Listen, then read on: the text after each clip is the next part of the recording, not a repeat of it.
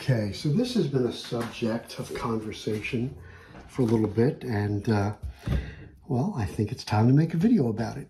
So what we've got here, I've got about 3 pounds of potatoes, okay, and these are Idahos. Now, Idaho or russet, right? What we're going to make today is pomme puree, mashed potatoes. However, there's a lot that you can do with mashed potatoes, and there's no wrong answer, okay? So you can see that each of these potatoes is, you know, here 11 ounces, 12 ounces, 12 ounces. This one's going to be the smallest one, 10 ounces. But you notice also they're around the same thickness, kind of. You know, when I buy potatoes like this, I like to do it so that it's easier to peel them because there's more surface for me to grab and less peeling involved than if I had a bunch of little potatoes. When we're making mashed potatoes, you want to use a starchy potato. Now here's the conundrum, right? You want a starchy potato. However, you don't want to work the potato to work the starch up and then make your end product gummy. Anything else you do is up to you. Just don't make them gummy, okay? So if you want to just wash these and then boil them and then get them dry and then mash them and then whip them with a little butter and milk, great. If you want, and leave the skin on. You want to take the skin off, which is what I'm going to do, great. You want to put a little garlic in there, knock yourself out. You want to put some beets in there for a little color or anything else, go for it, right?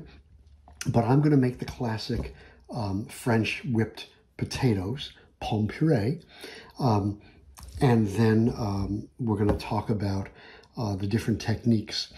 So what I'm going to do is, after they're peeled, I'm going to cut them into little strips, boil them in some water to get them tender, right? And I'll show you how tender they need to be. And then I'm going to rice them using a potato ricer, or you can use a food mill, or you can use a masher. I don't actually have one of those, but you want to make sure you don't overwork them. And that's why I like to use the food mill or the ricer, because I'm not going to overwork it. And then at the end, I'm going to whip them so that it's a nice, creamy end product. But if you want them chunky, fine, it's okay. It's okay. Everything's okay as long as they're not gummy. Got it? Okay. So step one, I'm going to use a standard, potato peeler. And I'm just going to peel these guys, and when they're peeled, throw them in a little bowl of water so that they don't get discolored before I start cooking them. Got it?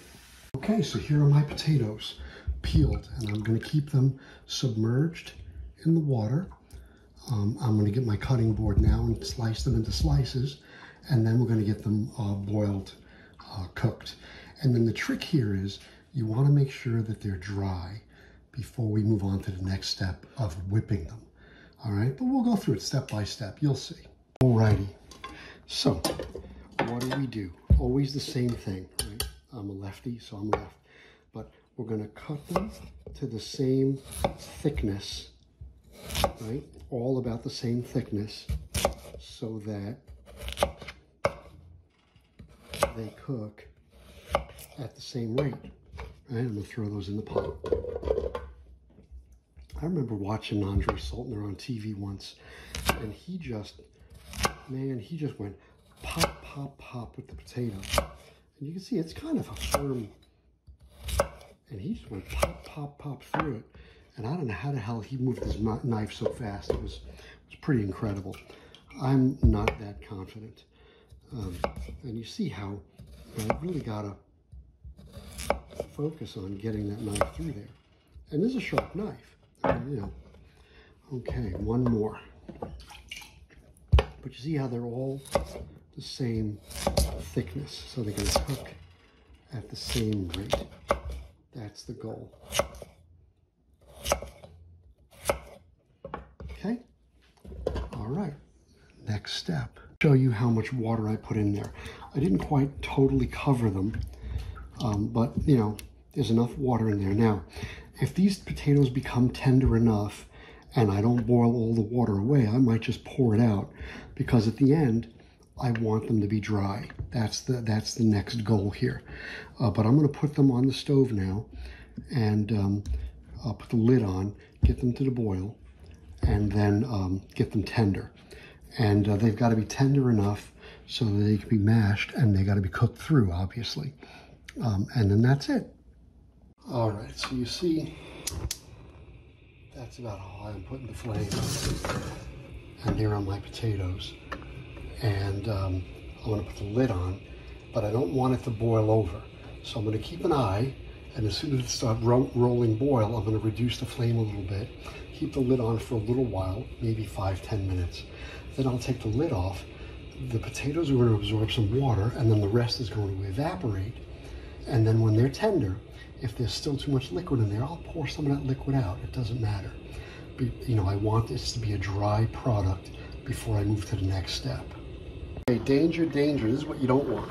You don't want that boiling over, right? So what we're going to do is we're now going to lower that flame, right? And leave it uncovered and let that water evaporate. So I'll be back in about 10 minutes just to take a look at it. All right, so I have a fork, and I'm just going to poke, and I can feel that these are they still feel like they're raw, right? Some of them feel a little, that one's tender, right? So maybe that wasn't submerged, right? This one's a little more tender, that's tender. But some of them feel a little bit raw. I want to make sure they're all cooked through. Right, that one fell apart. That's fine, right? We just boil them. In a little bit, they're going to be cooked through all of it.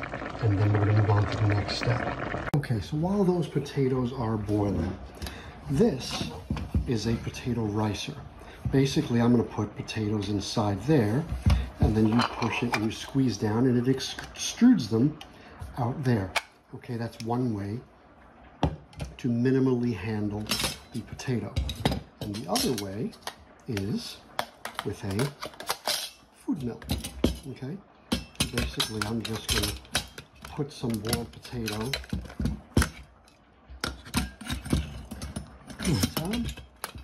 put some boiled potato into this contraption, and then just turn it like that.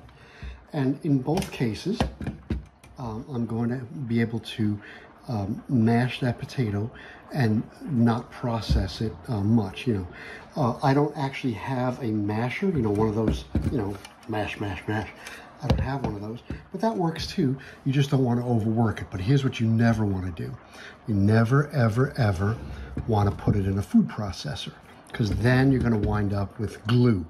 And you don't want glue, you want creamy mashed potatoes. That's the goal. So I didn't drain any water or anything. You see how it's almost dry, right? So it's going to leave that on the flame for a little bit longer, let it dry up, and then we're going to rice them. Or we just put them in the food mill. You'll see. You see how they all fell apart? Like it almost looks like mashed potatoes without even mashing them yet. You'll see. This part's kind of critical though, because you don't want to let it burn either. Right? You want to make sure that they dry up, but you want to make sure that they're not sticking to the bottom and burning. Okay, and so far we're good, right? We're not burning. So, you know, this takes a little bit of attention, but believe me, it's worth it. So I think in another minute, these potatoes are coming off the heat. Okay, so here is my pot of potatoes. First thing I'm going to do is I'm going to scoop them into this bowl, and I'll show you why. It's basically like towers of Hanoi. So I'm just going to put these potatoes into this bowl, and you notice how there's not a lot of mashing that needs to be done. But like I said, we're making French whipped potatoes. That's what we're doing. Okay. Okay. So there are my potatoes in the bowl. Now the reason why I switched them pot is because now I'm going to put my ricer on top of the pot. Now, is that in focus? Probably not. Let's see. There we go. Okay. So now you can see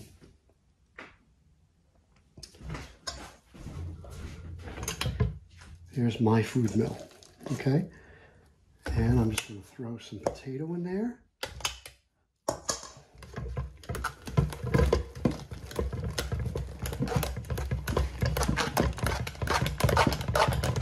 And have at it. And look at what we get, right? That's beautiful. Now those are ready for whipping. All right, so I'm going to do this whole batch. I don't need to bore you with all the details. Okay, so there are my potatoes. And if you see, I'm just going to pick up a little bit. They're dry. They've got a really nice, clean potato flavor. So there's nothing in there yet. So now the next step is going to be to add the milk and the butter and a little bit of salt.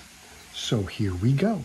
What I've got here is a half stick of butter, happens to be, and I've got 6 ounces of milk.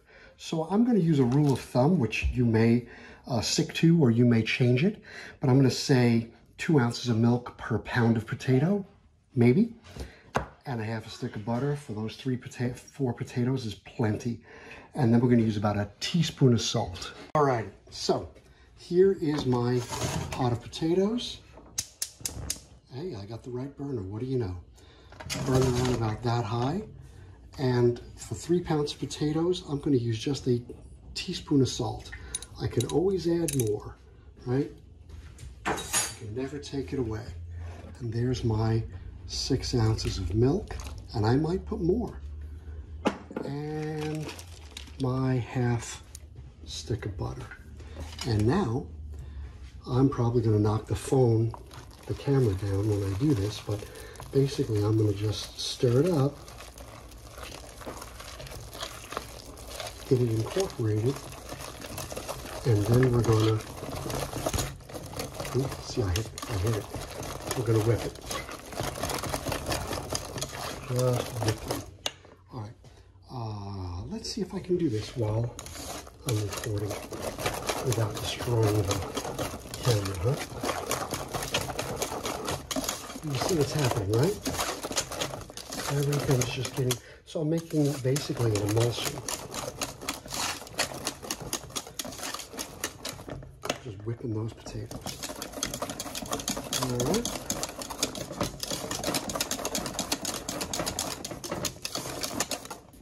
Let's see. Are there any chunks of butter left? Yeah. And you see how they're not soupy. Right? I didn't put too much liquid. It's almost like whipped cream or vanilla ice cream, but it's potatoes. You can see they're getting shiny, right? All right, let's give it a taste. Oh shit, that's good. All right, I think we are done.